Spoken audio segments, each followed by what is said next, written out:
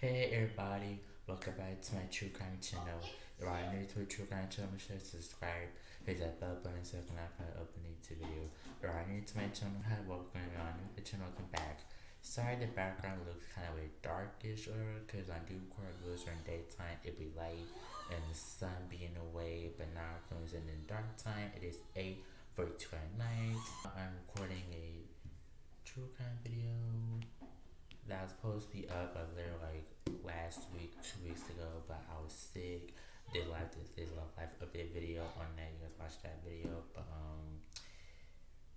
this case is very very sad, very tragic, awful story. This story takes place on a Halloween night. This pregnant lady, she's 8 months pregnant, and she was killed by her ex-husband on a Halloween night in front of her little daughter. And that is so traumatizing. I don't understand how someone can just walk to someone's house, stab somebody so many times, a pregnant woman, her unborn child, in front of her own daughter. And now daughter's gonna grow up traumatized. It's awful to hear that. I saw this case on Snapped. It's a true crime show. You guys watch it on Oxygen. It to me, it is so sad. I want to do this case on Halloween. So I'm filming this the night before Halloween. Halloween is tomorrow, so this video will go up on Halloween. So yeah.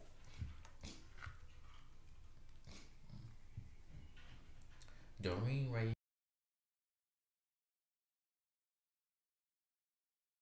Hitchens was born in Santa Clara, California, 1952. She grew up in a very loving family. She had a job as a physical therapist, and that's how she met her first husband named Michael Dennis,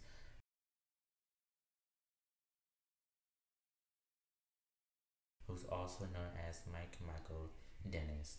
Worked at Loghead Factory as a sprayer, which was right next door to Doreen's job. Mike had suffered from hearing loss, which often caused him to stutter a lot. His friend Jim Patriot told Snack on Oxygen that Mike was depressed and he didn't socialize a lot. He didn't often have many ex-girlfriends either, so that's how he met Doreen. He said he had found the one, his true love. Everybody say they found the one, my true love, everything. Doreen got married a few months later and had a son named Paul. They were often stressed and would lead to their divorce in 1977, a year after the son was born. Doreen had custody of the son, but Mike would have him on the weekends. He was very angry and very bitter about the divorce, and Doreen was able to move on very quickly. Charles Horner. He and Doreen got married and had a baby girl named Deanna in 1979. The death of Paul Dennis, the Erberts had a swimming pool in their backyard. In February 1980, Paul was only 4 years old at the time. That's very tragic, very sad. Was in the backyard. The pool was surrounded by a fence, but Paul was able to climb over the fence and fall into the pool. Doreen was the only one home at the time. By the time she found Paul, it was already too late. Paul was put on life support but died 3 days later. That is so sad. At 4 years old, like, that's crazy. Dennis filed a wrongful death suit against Charles and Doreen, and in March 1982, the case was taken to trial. The judge ruled in favor of Charles and Doreen. Mike was already bitter, but this is rumored to be what pushed him over the edge, probably to kill his ex-wife. This was the rumor. He also lost his job at Lockheed, and he thought that Doreen had murdered their own son on Halloween night, 1984.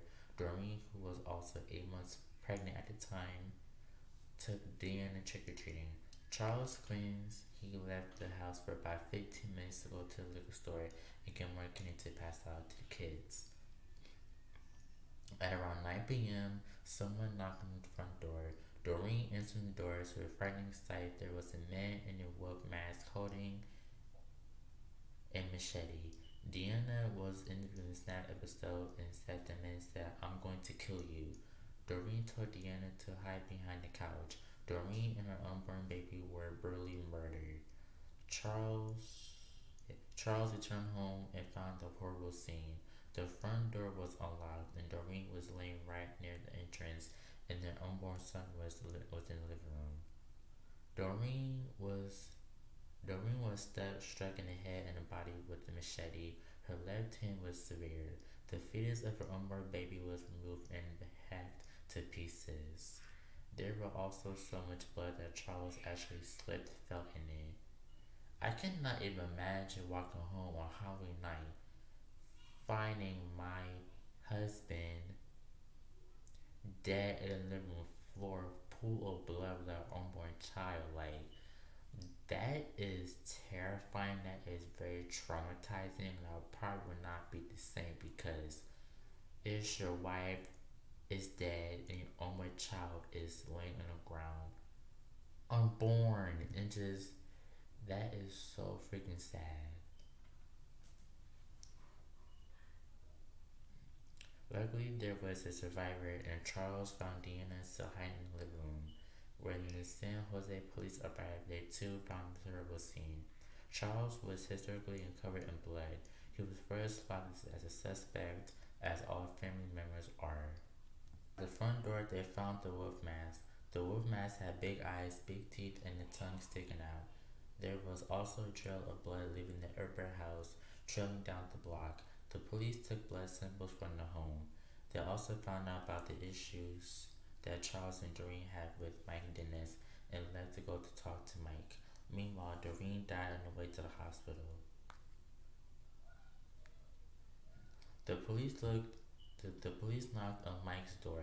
He didn't answer, but they heard running water and spotlights on. Mike finally answered the door. The police noticed that Mike had a bandage on his hand, and he told them he got the energy from playing with a knife. Because we all just play with knives in our free time, right? That doesn't make any sense. Who in the world will play with knives during free time? That's weird. They also found blood around Mike's house, bloody gauze, and on some of his clothing. The police had also looked into his car with a flashlight and noticed blood on his steering wheel and gear shift. Mike was immediately under arrest for murder. The police did a second search at Mike's house. They found a receipt from a hardware store and a label for a machete with an 18-inch blade. In the garage, they found two handmade coffins and body bags. They suspected that Mike was going to kill Charles that night as well, but luckily he wasn't home. Mike was released after 48 hours because the evidence wasn't strong enough. On November 5, 1984, Mike was arrested again for murder with special circumstances. He made him eligible for the death penalty. His blood type matched the blood at the crime scene. They also found out that Mike has dressed as a big bad wolf the previous year and attended a Halloween party. He also took pictures, which was confirmed by a woman who attended the same party. Mike's trial began in July 1988. He pleaded guilty to first-degree murder of Doreen and second-degree murder of Doreen's unborn baby. In September 1999, he was sentenced to death. However, he is in death row at San Quentin prison. Wow. So he's still in death row. I don't know if he's dead yet, but that's just crazy how the ex-husband think that he took him to trial because he thought that Doreen freaking killed his son. First of all, she wasn't watching him, but that's her fault. Number two, your son climbed to the thing and fell and drowned in a pool and let her die 3 days afterwards. So that's not Doreen's fault. And maybe because she wasn't watching him, that's her fault. But it's like, accidents happen, do happens to a lot of kids, and parents ain't even watching them. And I feel like as a parent, you should watch your freaking child, especially kids who are younger than 4 years old or than 4, who got to run around and text things. Which that's an epic fail, and he couldn't even handle of his son leaving him, which means he gotta get custody battle against his son. He only visits on the weekends. He's seen his ex-wife married to another man, got another baby, and then got another baby on the way. I think that what caused him over the edge is that she had 2 kids by another man. She married another man. She was happy, and that's when he lost custody battle of his son. So he tried everything to ruin everything in his power to get rid of the wife and the husband, probably the kids too, the daughter and unborn child.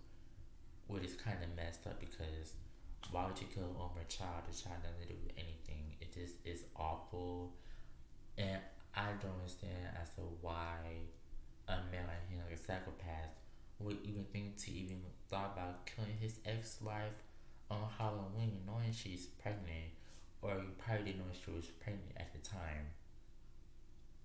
Think is a great day to do that in front of her own daughter. Like that is insane. Like I hope he isn't that well. I hope he still isn't that well because he doesn't deserve to live a freaking fresh air in his life.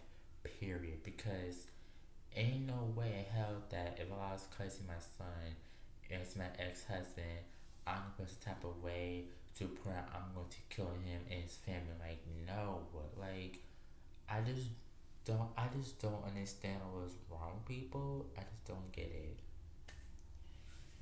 So anyway, side video is freaking short. The video was too short. I thought it was going to be super long. I got all the notes on my phone. But hey. But if you like this video, like, comment, subscribe. And I'll see you guys to make the video. And happy Halloween, everybody. Bye. And be safe on Halloween. Be safe.